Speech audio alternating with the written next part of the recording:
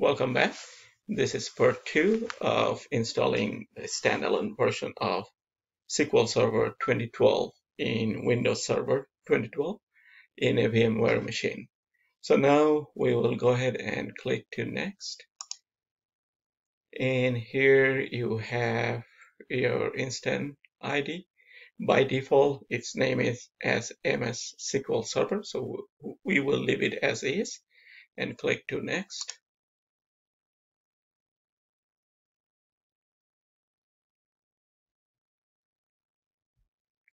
Now click to Next. Now here we will do a few tweaking. So basically all we really care about the database engine. So we'll leave it as automatic. And for the server analysis service, we will change it to manual. So that way every time we will start the server, it won't automatically start up the engine. Rather, we'll leave it to manual. So we can restart it. So now the reporting service, we'll do the same. Let's change it to manual and also change it to manual. So now we will go to Next. Now here it's asking for the user who would be the authenticated service ID holder. So in our case, we'll say add the current user because we are installing the server under administrative user ID.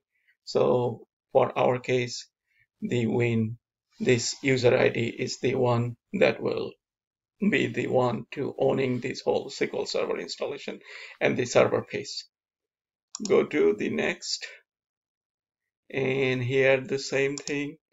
We will get the current user and click to Next. Install and configure reporting service native. It's fine. We will leave the controller name. In that case, it will just assume a default name, so which is okay for our case because we are not really doing a lot of work in the controller side. So click to Next. Now click to Next. And as you can see, we pass in every single component check-in. So we are good to go. Now go to click to Next. And here is a summary that is going to provide you like what are the things that has been installing. If you have time, go ahead and read it. It's not bad. Kind of like you will have an idea what kind of component of SQL Server that you will be installing.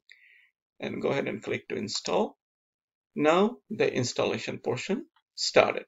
At this point, it will take a little while to go through all the component and install one after another.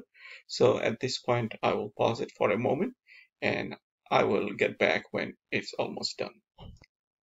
As you can see, it will take a little while. So if you see that your file kind of like it's not moving, stuck a little bit for a while, nothing to be alert of. So just keep watching and wait for a while and you will see eventually it will finish it up. So it actually depends on your server speed and power. So I will pause it again at this point and come back when it's at the end. As you can see, it's almost over. So now we did. It's done. So most of them are, if you like, you can scroll down and all the component was successfully installed. As you can see, succeed. Now let's close it. So now we successfully installed SQL Server 2012 edition. So now couple things that needs to be done. You go to click and here this down new apps install window arrow, you just click to that one and you will see all the software that's been installed in your server. Here, as you can see, SQL Server Management Studio.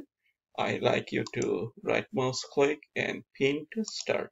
So as a result, every time you will come to your SQL Server machine and you will see that Management Studio is right there.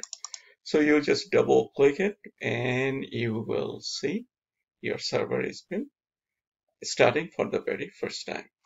Now use the Windows authentication connected. Now your server's already started. So as you can see, once you are here, there are 4 databases that by default SQL Server create. One is your master database, model database, MSDB, TempDB. Master database will keep all your master data information, which I already explained in class 1. And then you have a model database. Say if you have some sort of like common table that every time you create a new database, that should be part of those database. Say a good example is like your sets of audit tables. So instead of creating in each database every time that you will be creating a new database, rather you can create them under model database. So whenever you create a new database, it will get those table and then create them in the new database automatically.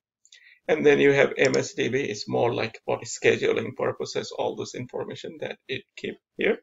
And then you have your TempDB, like whenever your database needs some extra resources and some calculation, some query result to keep it, it uses this TempDB to store those information there. So now those tables been, now that the database been there, one last things that we'll do, we will, from the backup, we'll install that Microsoft gave us a demo database, which is known as an AdventureWorks. So to install the AdventureWorks database, we'll go to database and we'll go to restore database. And now we will try to find out where is that backup of that database. So click to add, and if I'm not mistaken, I believe I put it in SQL DB. No, it's not here.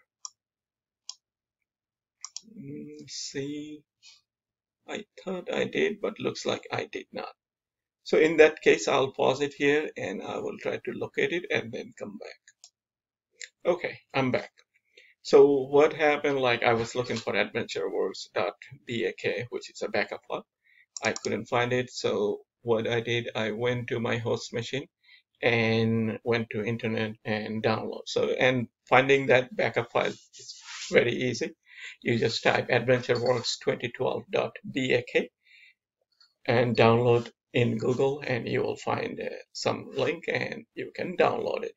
So once you download that one, it will show up. In our case, go to VMware station, the network folder, and there is the backup file. So copy this one and bring it to our local machine in the SQL DBA folder, and let's paste it. So now that we have our backup file, now again going back, go to database and say restore database, and then go to device, then go to add, and here we will go to our SQL DBA folder and we found our backup file. Click OK and then click OK, and now it's ready to bring it in. So now successfully been stored. So as you can see now, if you will refresh it, and you will should see, okay, database AdventureWorks over here. So now that we have AdventureWorks been installed, now we can go ahead and play around with this one. This is your demo database, and I will strongly recommend each of you should install that one, because we will be running lots of query based on this one, because as a DBA, you need to be aware of how to select a table, how to join multiple tables, what are the type of joins, all those 9 years. And this database will really help you. Just to make sure that our database is working correctly, I'll just quickly query one table. So any of the table you select and make a right mouse click and put select top 1000 rows, and it should show up. Okay, there you go. So everything is working correctly. So having said that, as we can see, we successfully installed SQL Server, and then also we did create a actually restored database, which is known as AdventureWorks, from a backup file. So see you on next class. Thanks for watching. Bye.